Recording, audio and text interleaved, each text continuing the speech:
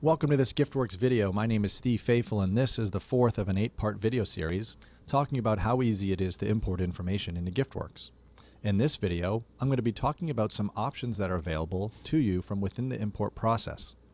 These options are important because they can drastically affect the results of your import.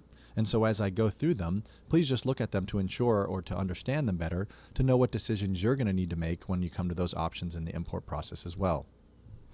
To get started, I'm going to simply sign into my Giftworks database, and I'm going to go to the Settings area, Database and Maintenance, Import and Export Data, and Import a File. Now, I'm going to be importing information from an Excel file, and the principles that I'm going to talk about here apply whether you're using an Excel file, a text file, or an Access database. I'm going to start with a file called import.org, which is a file that contains not only donor information, or I should say person information, that is, in this case, you'll see the top row contains a name called Steve Faithful, but it also contains a column called organization. In this case, Steve Faithful, and I also have an organization name listed as Mission Research. Well, Giftworks, as it's importing, needs to better understand which one really is the donor here. Is the donor Steve Faithful, or is the donor Mission Research? That basic question forms the basis for the first option that's listed when I click the Next button on this options page. This first option is called Creating Donors, and what we're trying to ask here, trying to determine is, when Giftworks encounters a row of data, and you'll see it listed in this question at the top, if the row of data you're importing contains both a first, middle, or last name, that is, a person's name, and an organization name, how should the donor be created? And what Giftworks is trying to understand is, if I were to ask you, which one really is the donor? Is Steve Faithful the donor, and Mission Research just happens to be the company where he works? Or is Mission Research the donor, and Steve Faithful just happens to be a contact at that organization? Well, that basic question needs to be answered by Giftworks as it's importing. Giftworks wants to know, when I encounter a row of data that contains both of those, how should I treat or how should I create the donor? This top option where it says create as a donor without a profile simply means what we're trying to say is create as a donor that's not an organization. So in this case, it's going to say create as a donor without a profile, answering the question, Steve Faithful is the donor. If I say create as a donor with an organizational profile, what I'm saying is when I encounter a row of data that contains both, well, it's saying that the organization is the donor. So in this case, if I chose the bottom option, Mission Research would be the donor, and Steve Faithful would simply be a contact at that organization. So let me show you how the import process can also can give you feedback or give you a greater understanding of what's going to happen when you import information. So if I choose this top option, which says create as a donor without a profile, which means that it's going to choose the option to indicate that Steve is the donor, I'm going to go ahead and quickly map this information, map organization, first, middle, and last name of the person's name. I'm going to ignore everything else. I'm going to click the Next button. I have no mapping errors, and I'm going to come to my test import screen, which, if you remember from a previous video, provides me feedback about what the import's going to do.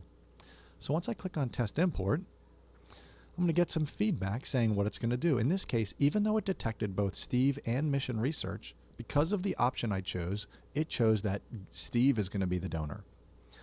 If I click on Back, and I change that option to say, instead of saying create as a donor without a profile, if I say create as a donor with an organization profile, it's simply going to take that information. Once again, if I run a test, it's going to choose Mission Research as the donor now. Even though it does detect Steve Faithful and Mission Research, because of the option that I chose, I see feedback here that Giftworks would import this as Mission Research. Some of you may be saying, you know what, my Excel spreadsheet contains information like that, but the answer might be different for every row. Maybe one row you'd answer it Mission Research, and the other row you'd answer it Steve Faithful. Well, it might lead you to a conclusion that you're going to need to create separate Excel spreadsheets or separate data sources to be able to answer this question one time for the entire bit of data that it's going to import. So your entire Excel spreadsheet is going to be imported with this option in mind. And so you may need to split your Excel spreadsheets into multiple spreadsheets so that this answer will apply to your entire spreadsheet. So that's about creating donors, and that really has to do with when Giftworks encounters a row of data that contains both a person's name and an organization name. The second option is about creating household donors. And what this is, let me go back and I'm going to change my Excel spreadsheet. I'm going to change it to something called import HH, which simply stands for import household. Let me show you this Excel spreadsheet.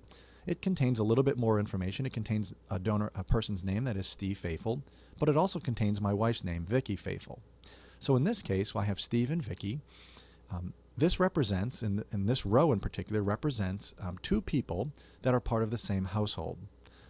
One of the questions that Giftworks is going to want an answer for is, if the row of data you're importing contains both a donor name and a spouse name, how should Giftworks import this donor? Well, for some of you out there, you want to track a household of donors as a single donor within Giftworks, meaning Steve and Vicki Faithful, you can represent them with a single donor, and perhaps you might take that single donor and you might attribute all their donations or all their contributions to that one donor. Giftworks wants to know best how it should create this donor within Giftworks as well. Some of you may say, you know what, if I'm importing Steve and Vicki, it's important for me to track them as individual donors within Giftworks so that I can track volunteerism or event attendance or other information individually. Perhaps even you want to track contributions individually. If that's the case, you're going to want Giftworks to create these as two individuals rather than a single household. Some of you may be even saying, I want both. So when I click on Next, when I come to this option, Creating Household Donors, and it says, if a row of data you're importing contains both a donor name and a spouse name, how should Giftworks respond? The top option says, create it as a single household donor. Now, if I go through, I'm going to quickly map this information, map first, middle, and last name. And then I'm going to also map my spouse's name, spouse first, and spouse last. I'm going to ignore everything else. And I'm going to click on Next. And I'm going to come to my Test Import screen once again, and I click on Test Import. What you're going to notice is that Giftworks has chosen, because of the option where I said create a single household donor, Giftworks has said I'm going to create a Faithful, Steve and Vicki donor, a single donor, as a household to handle this information. That is for those of you who want to track a household as a single entity, one donor, you can go ahead and choose that option. For some of you who say, you know what, I want to track them as individuals rather than as a common household, you may want to choose the bottom option, which is to create a donor and an affiliate spouse and create a relationship between them. Now, some of that contains some Giftworks language that you may want to look up and help to better understand what an affiliate is and things like that. But the bottom line is that it's going to create them as two individual donors. Now, if I go back to my Test Import screen, I'm going to see that Giftworks has chosen now, because of the option I chose, to create Steve and to create Vicki individually. Now, you can use this to track contributions individually and involvement individually. But for some of you, you may be saying, well, that's okay too. Perhaps I want to do that. Some of you may be saying, I want to create a single household donor, and by using the sub option here, you can also create other things. So if you wanted to create a single household donor, but you wanted to create Steve as an individual as well to track information for Steve, I can click on Next, Next, Next, run a test import, which you'll show it's going to create Steve and Vicki as a household, maybe where I can track contributions to that house from that household, but perhaps I want to track Steve individually as well. Maybe I want to track information about Steve, maybe his involvement with my organization or contributions individually as distinct from the household. Some of you may be saying, well, that's okay too, but I want to actually create both Steve and Vicki, and there's other options here as well. But this is probably the most extreme situation or extreme option, that if I go back to my test screen, not only can I create Steve and Vicki as a household, but I can also create Vicki individually and Steve individually. That gives you the most flexibility, perhaps, to track contributions from the household and track involvement individually. But you've also now created, instead of perhaps just creating one donor, I'm creating 3 donors. So you'll see how this option can drastically affect how your information gets imported. This is one of those areas especially that we say during the import process is probably not the best time to answer this question. What you may want to do, especially as it comes to households, is work with Giftworks a bit before you get to the import process. Go ahead and add a donor, create households, and try to set up some donors to better understand how you want to track your households within Giftworks. Especially that option, that creating household donors, that option can drastically affect the number of donors that created And it really should reflect how you want to track your donors within Giftworks. And so hopefully, once you determine that, perhaps outside of the import process, when you get to that option within the import process, you're going to better know how to answer that question before you ever even get to the import. But certainly, hopefully, with this in mind, you're going to be able to choose the correct options for you and your organization when you come through your import process. So whether it's creating donors that are organizations or creating households, this video hopefully has helped you better understand how you should answer these questions. This bottom option, updating existing donors, will be addressed in another video, in a subsequent video. So keep an eye out for that one, and I thank you for watching this video.